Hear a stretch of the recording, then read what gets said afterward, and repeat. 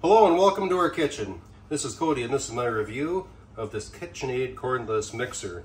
Now, if you've been dreaming about not having to trip over a cord, this is the answer. It comes with just this simple, here's how it charges. Plug it in just like that to the wall. And what I've noticed from my experience with this mixer is you don't have to charge it every time you use it. You may charge it just every few times, and if you do run into a predicament where you run out of charge, you can plug it in and get a quick charge quick and be on your way to mixing. So don't worry about it not being charged ever. It is very lightweight, and you can lift it with one finger, and you don't have to worry about twisting and doing all this other stuff. You can get around, don't have to worry about a cord. As far as power, we do have enough power here. I'm just making some cookies here. I'd say it's powerful, but not overpowering, if that makes sense. It has enough power to do for just about every job you might be able to do.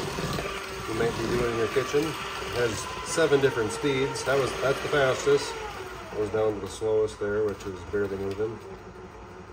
And just if you had a situation where you don't need a very fast speed, off. So overall, very impressed. Number one feature on it, it is cordless. So that's the KitchenAid Cordless Mixer.